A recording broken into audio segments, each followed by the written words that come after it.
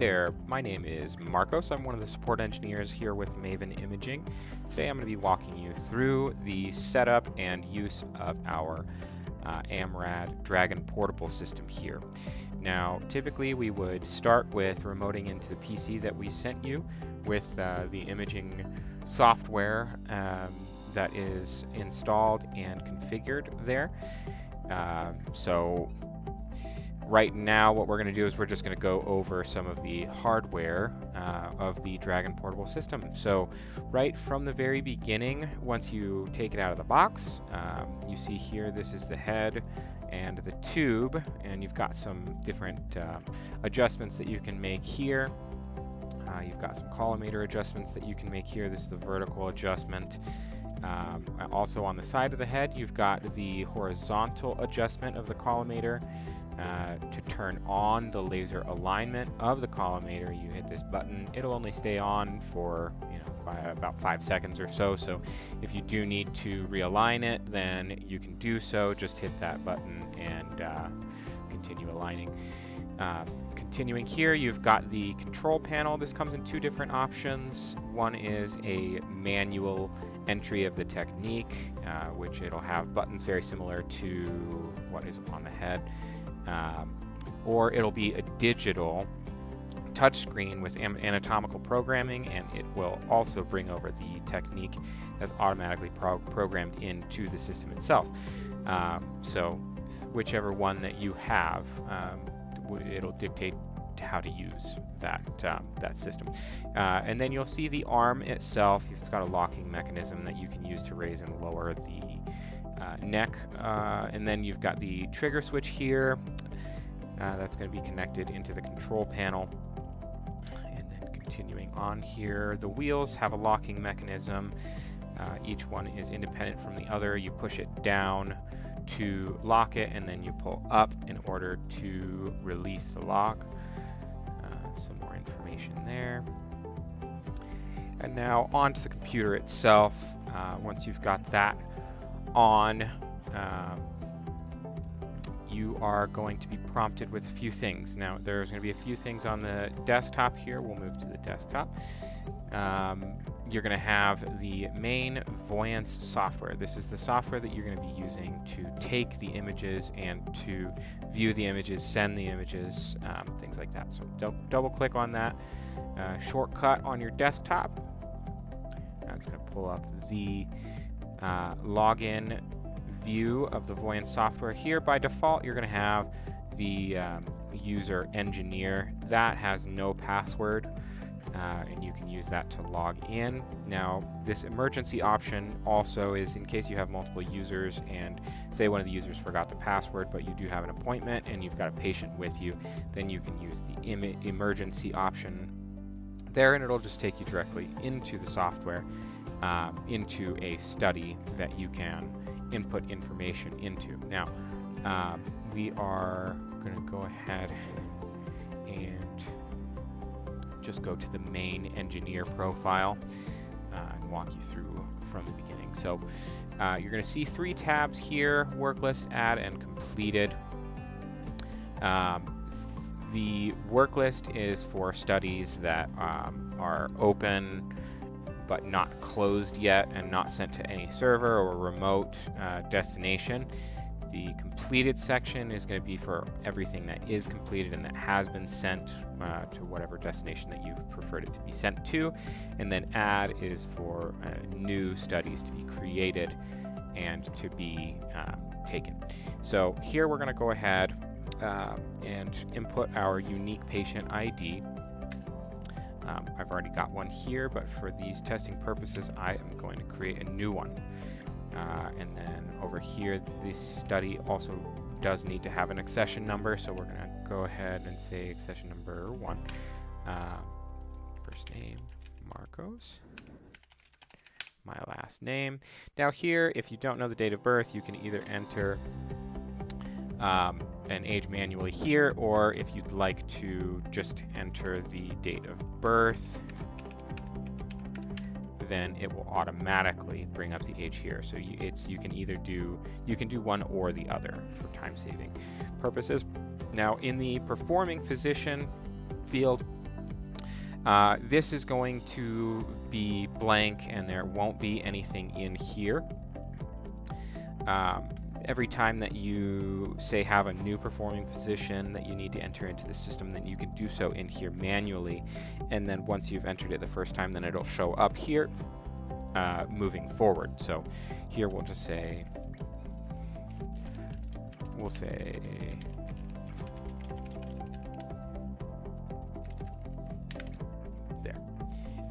and then here the scheduled date and notes and different options here, that would be for, say, you want to create many different studies in the beginning of the day or the day before. So that way when you come into the office later on, you can go into the work list and it'll show in right there.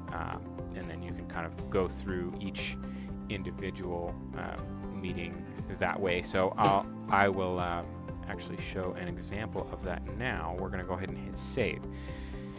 So now we have this in the work list. These have no images in the study itself. So we're going to go in here and we're going to say we need chest AP for medium size human being. We can go ahead there. And once our panel and our head are both aligned, you can go ahead and expose the image. And then that'll upload here. Once you have this image in view, by default it's going to look like this. Most of the time I like to just fold this in because we don't need this anatomical view any longer. And this will take us into our tool layouts. So we can go ahead and take multiple images here. Say I wanted to do a chest PA, then we can do that as well. That'll come in here. You can have multiple images. We'll just go over a couple of the tools here. Say you want to do 2 images. You can do each one side by side. In order to do that, you kind of just, so with this view here, you select the image that you want to be on the left side, and then select this, and then you can select your second image, and it will go ahead and show you there, and so on with different types of views. We can then go back to just single view. You can rotate clockwise, rotate counterclockwise. You can reset the zoom. You can use your scroll wheel to go in and out. Say maybe you've lost the picture and you don't know where you're going and you don't know how to get back. Just go ahead and hit reset zoom and you'll get right back to the default view. Flip, you can do that both vertically and horizontally. You can also manipulate the exposure in a very fine way. When you select this tool, you select that tool and then left click on the image and then drag your mouse to the right and drag your mouse to the left, and it will adjust the exposure accordingly. You can crop the image as well. Say you wanted to just focus here, you can do that. Hit escape to get out of most of the tools. Angles, you can take that as well. I don't know what you guys usually use that for, but that's how you can use that tool. You can use the distance tool by clicking and dragging. Markers, different labels you can use here, and then you can use free text.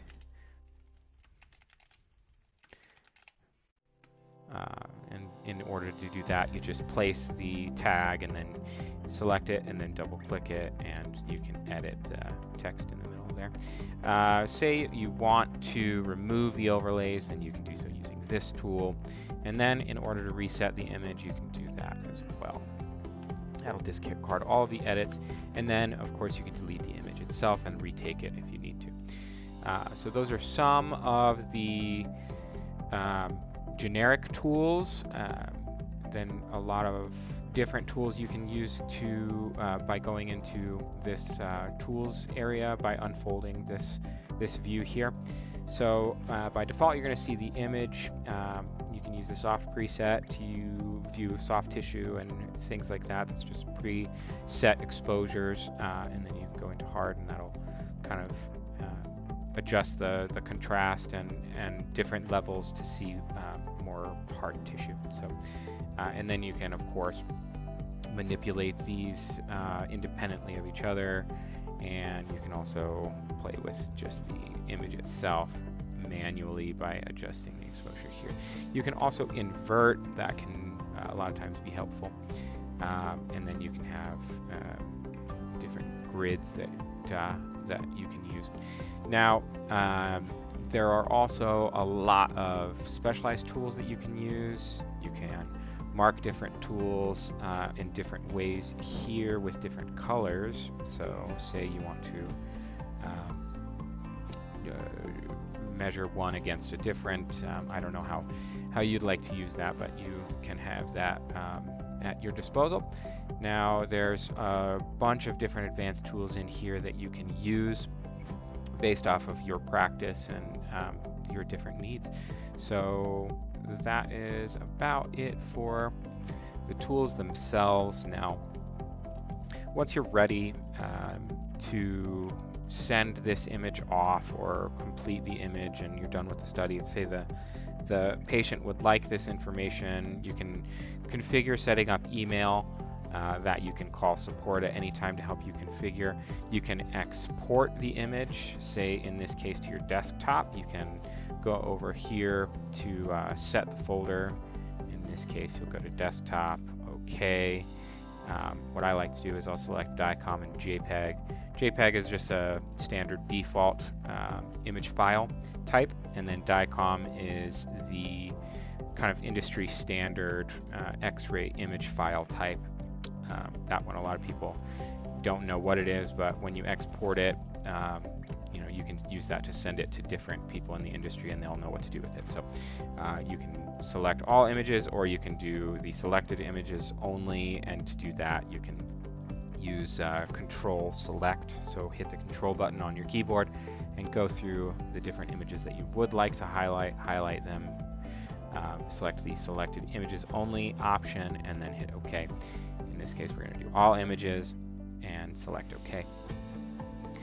Now you can see down here in the status bar, this will typically tell you just what the Voyant software is working on at that time. Now once you've exported, then you can go back to your desktop, and the export will be right here. And once you open that, then it'll show you your different images. Now the DCM images, because they're non-standard, they typically users don't have a program installed to view those. So the export does include an executable tool to view those. And to do that, to use that, you just double click the viewer and it'll show you the DICOM imagery there. So that's export. The burn CD option, most of the time computers don't have a DVD burner or a CD burner in them, but if you do have that, and if that is a part of your process, then you can use that at your will. So then you have a PDF report, which you can use. Say you wanted to give a report,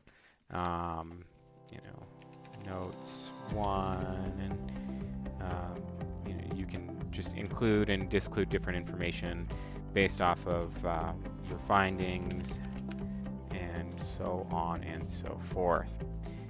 Once you're done, then you can go ahead and hit OK, and it will output the file in a similar fashion to how we exported the files before. You're going to hit desktop, say we wanted to put it in this folder, give it a name, we'll just say report, save, and then you can go ahead and save that, and that will bring you right back up here to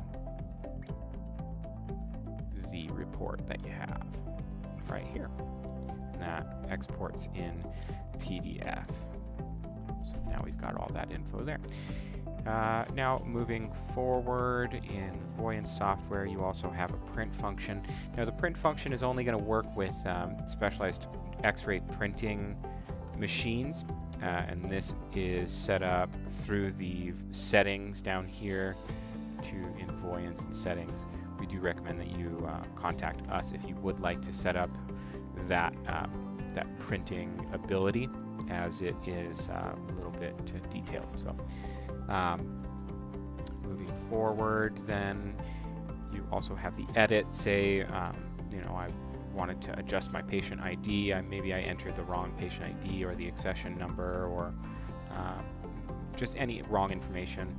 I'll just adjust my middle initial there, hit OK, and that information is now updated here, and it'll show in the different documentation. Now say you would like to pause the study, say the patient had to run to the restroom, or there are different scenarios that you could go through. That'll add the study to the work list, and it'll just save it there for your future completion. And then you can just double click that to get back into it. And here, once we're completely finished with the study and we would like to move forward with a different patient, then you'll go ahead down here to the Done option. This is going to open, by default, it's going to open the different remote nodes. This Voyance PACS option here is the location that all of your images are stored by default, and it's located on this machine. So this is always going to be selected by default. And then this radiologist test, we can set up custom remote nodes to send all of your imagery out to the radiologist that you work with, or different options like that. So by default, what we have is Voyance PACS software that we send our imagery to. You can also select Do Not Ask next time, and this won't pop up, and it'll just keep your defaults here. So you'll go ahead and select OK, and again down here in the status bar, this is going to upload into the VPACS software, and that is about it for the Voyance software. Now, in order to go and look at different studies that you have completed in the past, then you'll go to completed. It'll have a default search option here, which a lot of times it'll only show you, say for instance here, all time there are 3 studies, but by default it would only show me the one. What we would do to remediate that, we would go up here, hit clear, search, and then all of our studies are back up here. So you can go ahead and double click and do whatever you need to do. Say in the case that you'd like to send this to only the radiologist, you would hit To Server and select radiologist and deselect the VPACS, and that'll only send the documents to the radiologist, and it won't save to the VPACS because it's already saved there. You can go ahead and hit OK there.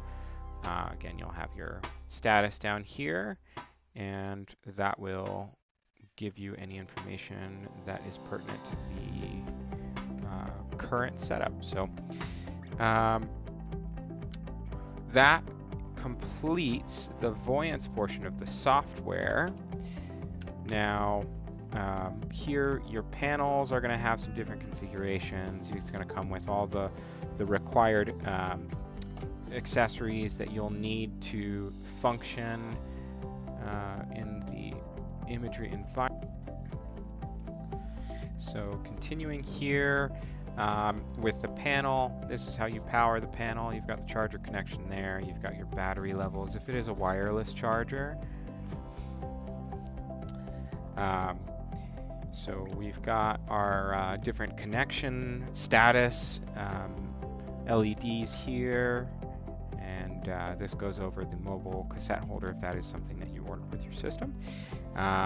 So aside from that, we have looks like we've completed the training here. If you ever need any support, or you need to reach any of us here at Maven Imaging Support, the number to dial is 1-800-949-8015, option 2, and you will get to one of us, and we'll help you as fast as we can. Most of the time, it's a very fast turnaround for any support that you do need, and we are a 24/7 support desk, so feel free to call at any time. And good luck, and have fun with your new setup. So thank you so much. Have a great rest of your day.